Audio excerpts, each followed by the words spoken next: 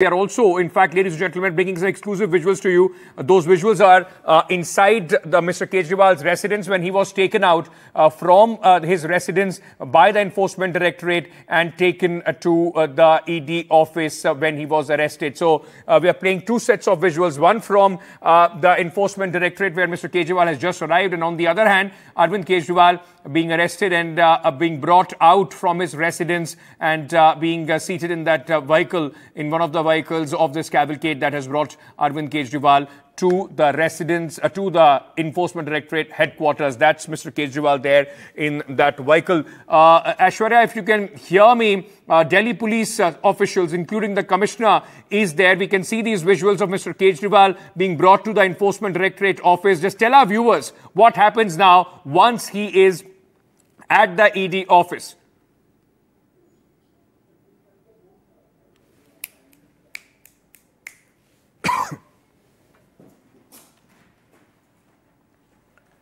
Okay, what we'll try and do, we'll reconnect with my colleague Aishwarya and we'll get some details from him. What we have been told is that once Mr. Kejriwal, all right, these visuals, ladies and gentlemen, we'll show you these visuals where Mr. Kejriwal is being brought out from his residence and is being taken by the Enforcement Director. These visuals are from inside the residence of Arvind Kejriwal.